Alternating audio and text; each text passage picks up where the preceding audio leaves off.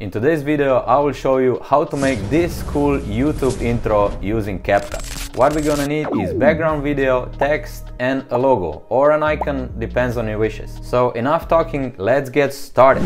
You can find a free intro video background if you go to pexels.com, then change here to video and search for intro. You will find some different ones, and when you find the one you like, just hit download. Jump over to CapCut and create a new project. Because I already have one background on my computer, I already imported it. Click on plus icon to drop it down to the timeline. Found this cool twisted fireball, and if you wish to have it, I will leave you a link in the description so you can download it. After that, go to the text and add the default text. Write what you want. For my case, I'm going to write my name. I will resize the text and make it wider so it looks a little more cinematic. I will also add a white glow effect to it and reduce the intensity to around 33. Now I want to position the text where the smoke is somewhere in the middle. When you find the right position, right click and make it compound clip. That way we can mask the text in the next step. Move your playhead on the beginning of the text. On the mask tab, choose horizontal. Rotate the line to 90 degrees. Pull the arrow a little bit to the left and then pull the line to the left side till you don't see the text anymore.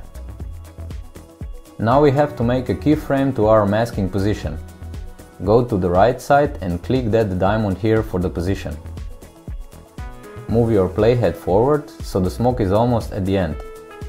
Now grab and pull the line to the right so you reveal the whole text. So if we play it now, it looks something like this. Next step I want to do is add some effect to our text. Let's go up to effects, go down to glitch and find effect called fuzzy. Grab it and pull it down to our text. And because I don't want effect on the beginning of our text, I will pull the start of the effect a little to the right, so it starts a bit later than the text is revealed. And as you know, the video is nothing without the sound, so we will add some glitch sound to it. Go to audio, sound effects and search for glitch sound. Click on plus to drop it down. Now I want to match our sound effect to our glitch text effect. If your sound effect is too short, you can always duplicate it. We could also use some slogan below our text, but in my case I will add a YouTube icon. If you don't have a social media icons, you can always find them on pexels.com. I've already imported the icon before, so drag the icon above your text. Resize it to your likings and cut it to the same end as our text. I also want to add animation to the icon. Go up to animation and choose the one you like. I will use the fade in and set the duration to 0.4 seconds. I will add the same fuzzy glitch effect as we did for our text.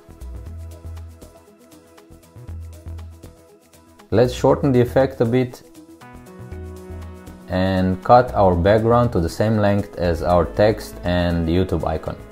Because I need a little longer video, let's go up to media, library and add a black stock video to our timeline.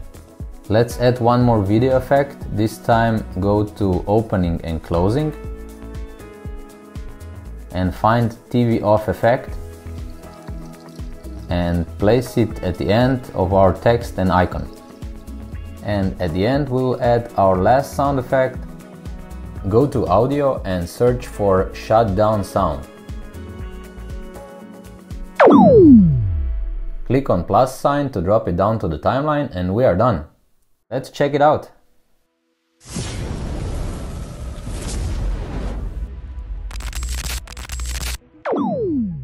If you enjoyed the video, hit that like button and subscribe so you don't miss the next one. Thanks for watching.